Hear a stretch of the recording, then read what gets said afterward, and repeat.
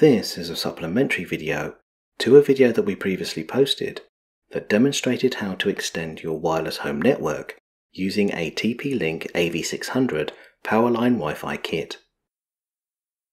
As the default IP address that TP Link assigned to our AV600 changed once the AV600 became integrated into our home network, in order to reconnect to the browser interface of our AV600, we will need to find the IP address our wireless router has assigned to our Powerline extender kit. Before we extended our home Wi-Fi, our wireless router and the AV600 work together but use separate wireless access points. So when we integrated the AV600 hardware with our wireless router, we created a single extended wireless network. However, as the router and the AV600 both cannot have the same IP address, the router automatically reassigns the AV600 with a new IP address from the router's DHCP server. So in order to reconnect to the browser interface of our TP Link AV600, we need to discover the new IP address that our router has assigned to our Powerline extender. On most wireless routers, you should be able to find the DHCP option, which will display a list of the devices that have been automatically assigned with an IP address from DHCP.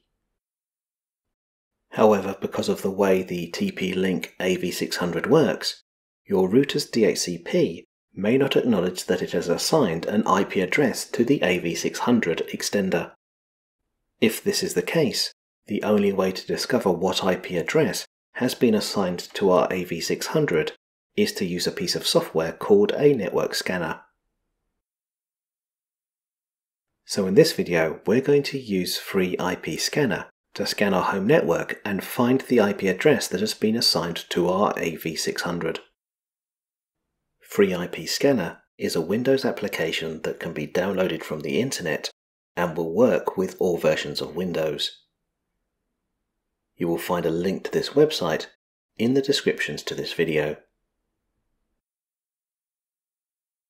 As FreeIPScanner is a self-contained application, we do not need to install it onto our computer before we try to run it.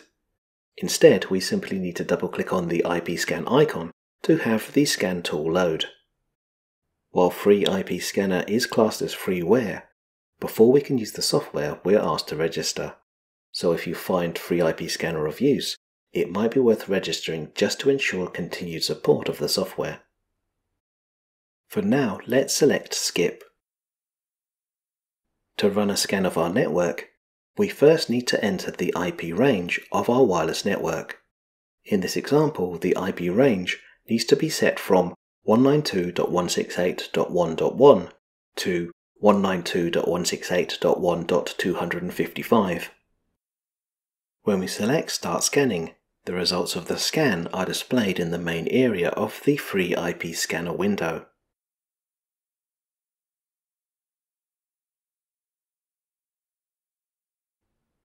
If we scroll through the results, any IP address with a tick next to it signifies that that IP address has been assigned to a device on our network. We now need to do some detective work to see which IP address has been assigned to our AV600. In this example, based on the IP addresses that we have listed by DHCP on our router, we can extrapolate that 192.168.1.3 is the IP address that our AV600 is using.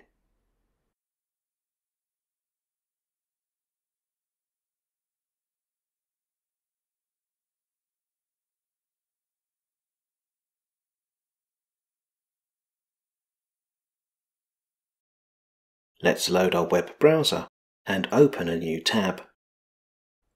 In the address bar, now let's type 192.168.1.3.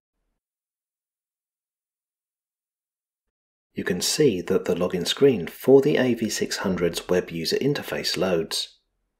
Let's try and log in using our administrator's credentials to see the settings for our Powerline extender. So to recap, in this video we used a network scanner to determine the IP address of our TP Link Powerline wireless extender. We were then able to log back into the settings for our AV600 via a web browser.